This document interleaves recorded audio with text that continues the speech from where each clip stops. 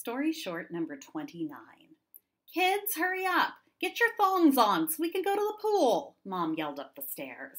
I've been ready for the last hour, Jennifer said. It's Jason's fault. He's trying to get to a new level in Pac-Man, so he doesn't even have his swim trunks on yet.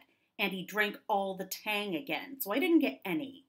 So help me God, I'm gonna smash that Atari with a hammer, Mom grumbled, then yelled up the stairs. Jason, get down here now! Geez, Mom, Jason said, you don't have to yell, I can hear you. Do we have to go to Aunt Carol's today? It's an hour away and it's boring over there. What else are you going to do on a Saturday in July? Mom said, annoyed. You can watch reruns of Dallas anytime. It isn't every week that Aunt Carol invites us over to swim in her pool.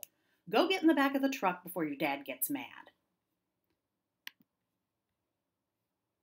The metal truck bed was so hot it burned Jason's legs when he tried to sit down. Ow! Jason cried. Sit on your towel, dummy, Jennifer said, rolling her eyes.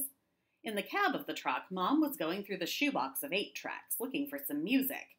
Can you put on the Bee Gees, Jennifer begged, please? You only want the Bee Gees because you have the hots for Barry Gibb, Jason said. Mom, I want the Beach Boys. Shut up, Dad said, finishing off his can of Tab and throwing the can out the window. Kids don't get to have an opinion. It's up to your mother what to put on. Hand me another Tab out of the cooler. Jennifer rolled her eyes, opened the cooler, and passed her dad a can of soda. Mom chose an 8-track and put it in the player. The warbling tones of the Carpenters drifted through the sliding window of the truck cab. It's even worse than Barry Manilow, Jennifer said. For once, it was something he and his sister could agree on. Jennifer tried to tune out the sound, but with the truck windows open, it didn't help much. They'd be listening to We've Only Just Begun for at least the next 3 minutes. Dad gunned the truck engine as they merged onto the highway, and the kids were thrown hard against the wheel well. Neither Mom or Dad looked back to see if they were okay. As they picked up speed, the wind blew against their faces so hard their eyes watered. Their hair blew straight back. It was the best part of the trip, as far as Jason was concerned. Woohoo! Jason shouted. What? Jennifer said. I said, woohoo! Jason shouted even louder, trying to yell over the sound of the blowing wind. Did you just say I need to poop? Jennifer shouted. What? Jason shouted. What? Jennifer shouted.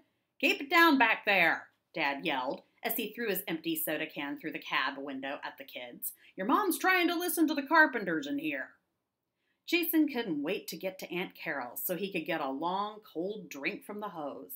The hot sun was making him thirsty, but he knew better than to drink any of his dad's Tab from the cooler.